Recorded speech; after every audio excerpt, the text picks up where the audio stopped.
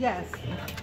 Did you want to keep this one? Or Yeah, I'm going to keep this. I'll get mad if I don't. Right here.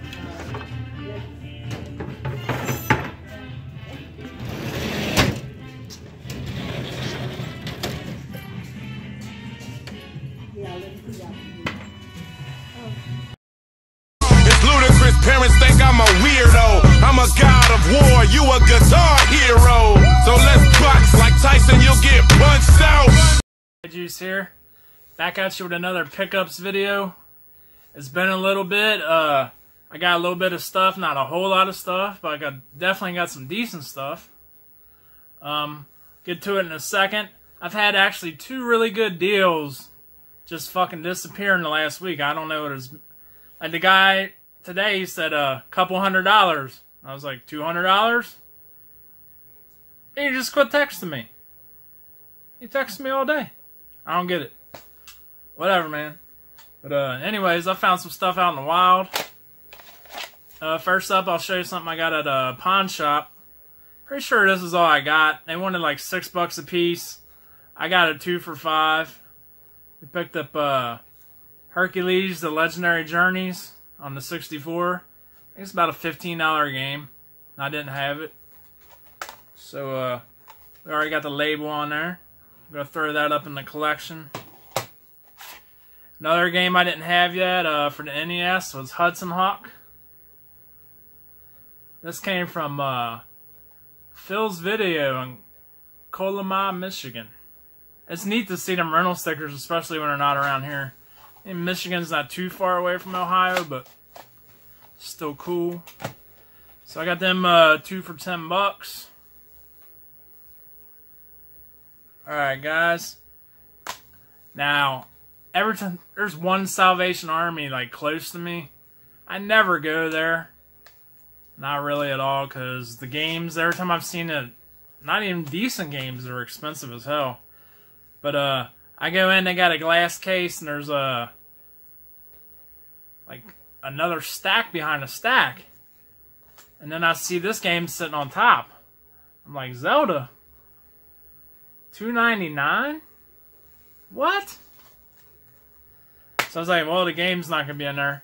Sure enough, it was. Couldn't believe it. Then, under that one, we had Mario Kart DS for $2.99. They must have had an off day with pricing. But I swear, every time I'm in that place, it's a big store, and there's never more than 5 people in it. But then we got to St. Vincent de Paul, and that place is packed. Constantly. But yeah, $6 for 2 DS games, Mario and Zelda. I'll take those. Already have them, so I'll flip them, buy something I don't have. Then we were at, okay, I had things in order here.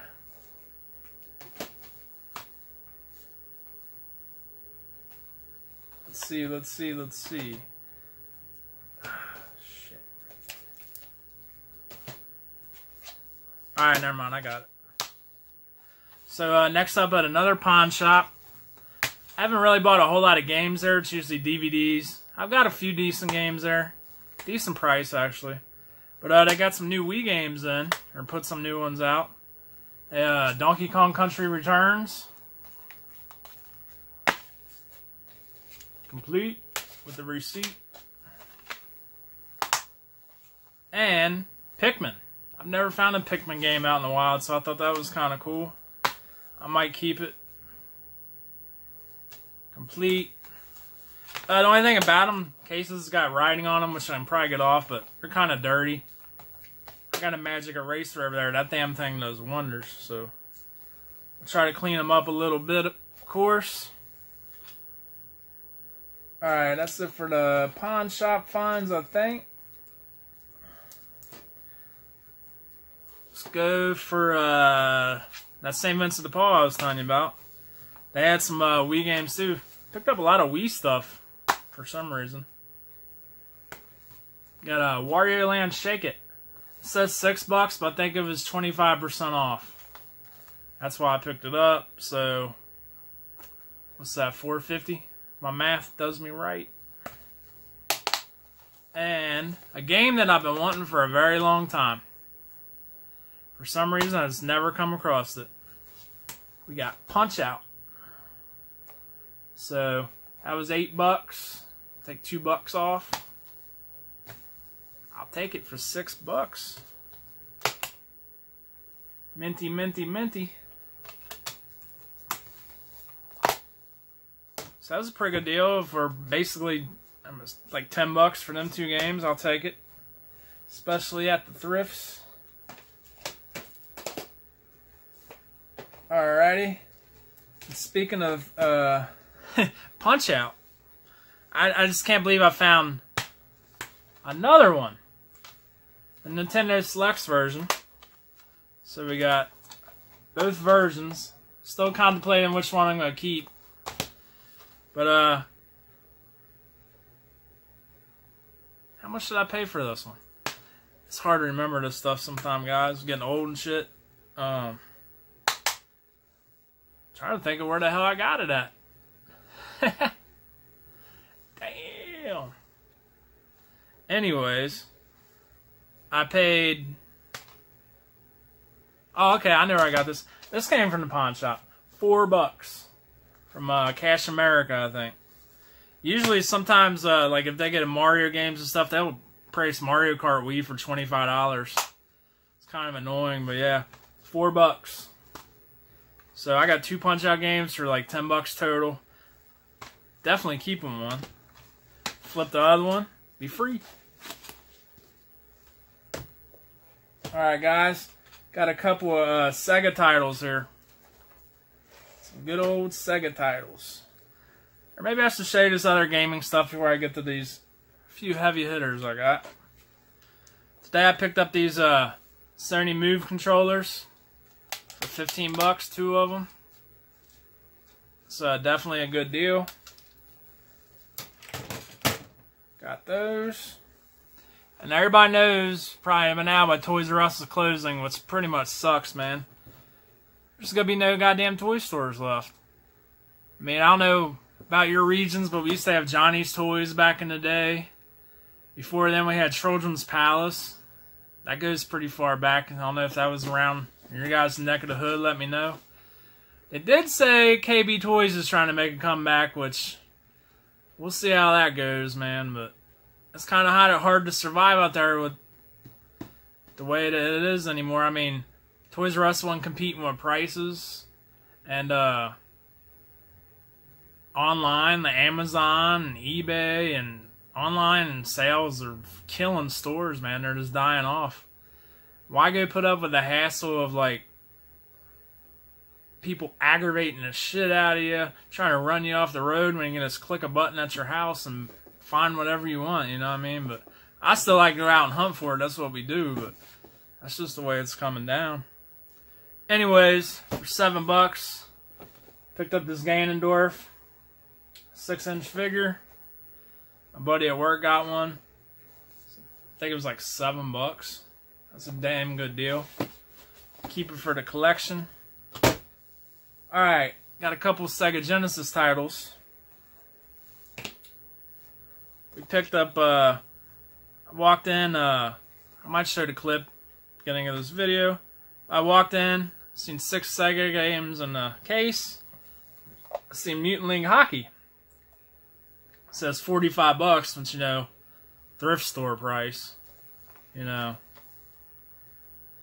But for $45, I was like, that's complete. That's a pretty damn good deal. But it ain't complete. But the cartridge is pretty clean. Pretty clean. And then a lady was telling somebody else that everything in the case and everything was 25% off. It was like, well, that ain't bad. I mean, the game goes for $30, so it'd be like getting a free case. So I said, why the hell not? So I think it was $36 in total. All I need is a manual. I'm not worried about it. I love just having the case for Sega games. They're so nice. Wish Nintendo would have made hard cases back in the day.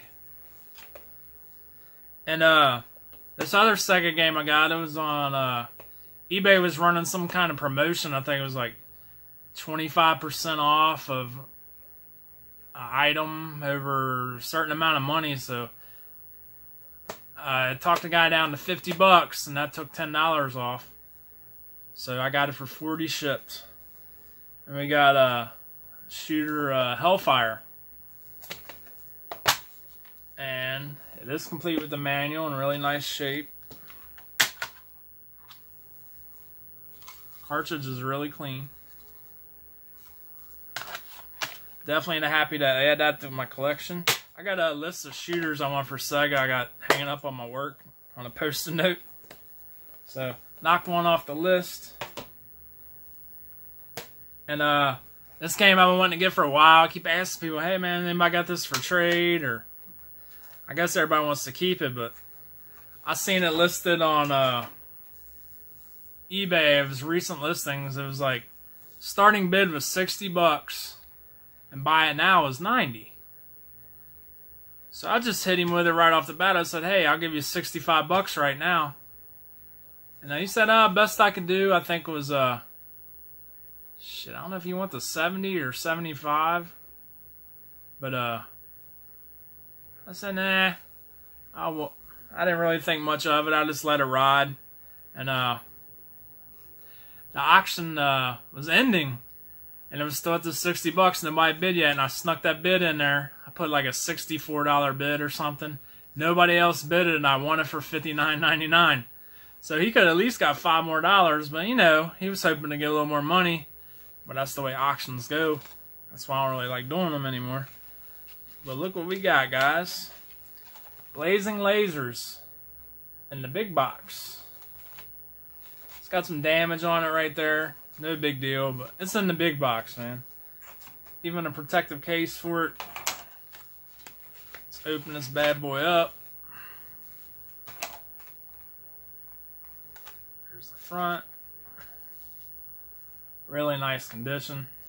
I think this was the only other Turbo game I wanted. You know, I got that big lot out of that storage unit, so I got a lot of Turbo games. But that was one of the other ones I wanted. It's even got the styrofoam in the bottom.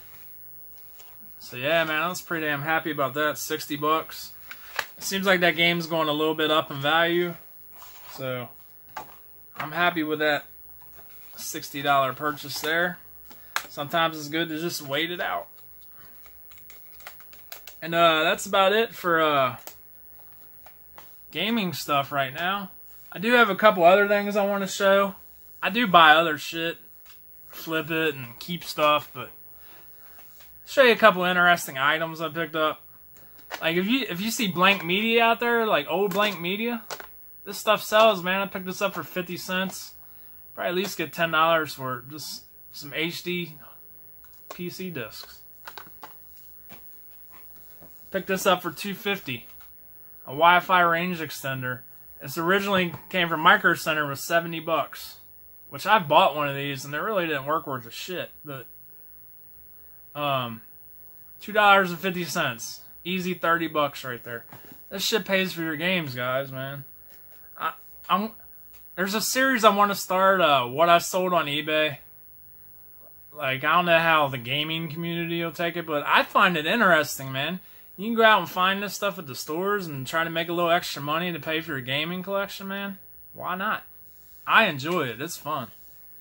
But I'll show you one more interesting thing I got. I thought this thing was badass. Got this Kodak Gold, like vinyl, kind of like cooler carrying case, man. Look at this. It's awesome. Flips open. I cleaned it up a little bit. It looks pretty nice now, but I think I paid $8 for this. They go online for at least $30. And it does have some wear on it. That just screams vintage, man. I love it. Kind of want to keep it, to be honest with you. Yeah, man, this is some of the other stuff I pick up here and there. But I hope you guys enjoyed the video. I know it wasn't super long. I usually got a lot bigger pickups, but hey, it's the way game hunting goes. I appreciate you guys watching. Peace. Hey guys, Shadjuice here. I wanted to just throw this in at the end of the video. Many of you may not know, but my wife has MS, and she was diagnosed after we had our son 4 years ago. She had few episodes after he was born, and it was really rough, man. She's had a hard time dealing with it, but she's still kicking ass. She goes to work. She's a nurse, and she takes care of people for a living. Somebody that's, you know, she's fatigued all the time, and she's got it rough, man, but she kicks ass. And just wanted to see, I'm going to leave a link at the bottom. We did it last year as an MS walk. So if any of you guys would like to donate, man, that'd be fucking awesome. You don't have to at all, but